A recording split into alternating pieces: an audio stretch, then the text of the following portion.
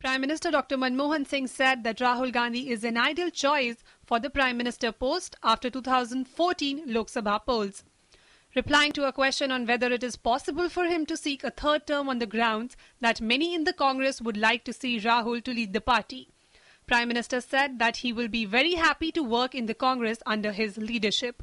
I have always maintained that Rahul Gandhi would be an ideal choice for the Prime Minister's position after the 2014 election. I would be very happy to work for the Congress party under the leadership of Mr. Rahul Gandhi. When asked on his charge at the opposition party of obstructing parliament and hurting the economy, Dr Manmohan Singh said that he has always been an open book and had no desire to hide anything, whether it is the coal matter or other matters. I have no desire to hide anything from Parliament, whether it is coal matter or other matters. So I am an open book. Amid speculation over his meeting with Pakistan Prime Minister Nawaz Sharif later this month in New York, Prime Minister Manmohan Singh said that final decision will be taken only after factoring harsh ground realities like terrorism.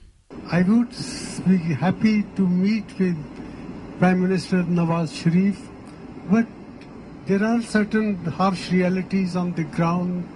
If the terror acts do not stop, if there is no significant progress in bringing the culprits of Bombay massacre to book, that I have to factor in before arriving at a final decisions.